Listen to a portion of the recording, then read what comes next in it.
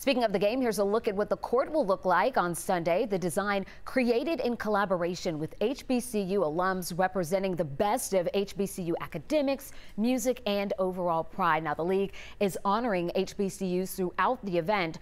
All three game officials attended an HBCU, including one at Clark Atlanta. Again, the game is set for Sunday at State Farm Arena.